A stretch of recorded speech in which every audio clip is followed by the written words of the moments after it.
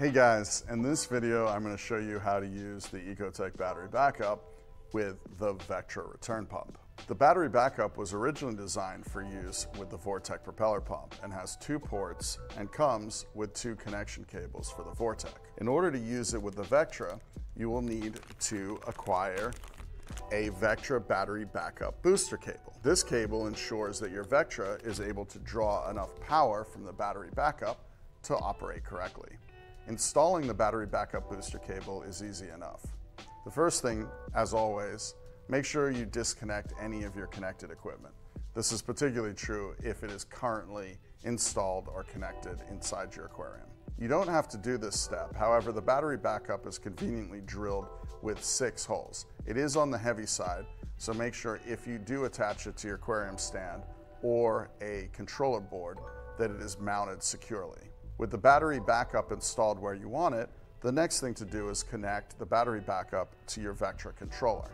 To do this, you use the battery backup booster cable. First, plug it into the battery backup and then plug it into the controller.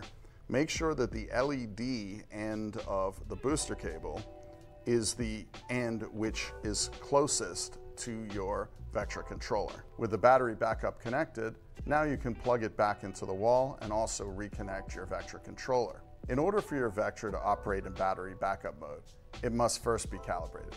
If you haven't already done this, you can do it either using the buttons on the controller, and the instructions are included with the battery backup booster cable, or you can do it through the Mobius app. For instructions on how to do this, use the links in the description below.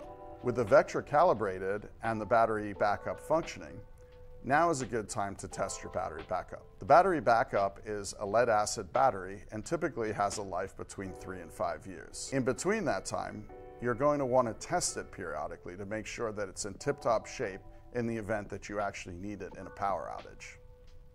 To do this, simply disconnect your Vectra controller from power. At this point, if the battery backup and the controller are functioning correctly, the controller should flash green. It will go into the pre-programmed battery backup mode, and it will indicate the level of charge on the battery using the speed indicator LEDs on the controller. The more of the LEDs lit up from left to right, the more charge in the battery. Anything less is an indication of percentage of battery that's already been consumed or that is not charged. Once you're done testing your battery backup, then you can go ahead and reconnect your controller to power. To adjust the settings of your Vectra when it is in battery backup mode, you can do that using your controller. Again, the instructions are included with the battery backup booster cable, or you can do it through the Mobius app.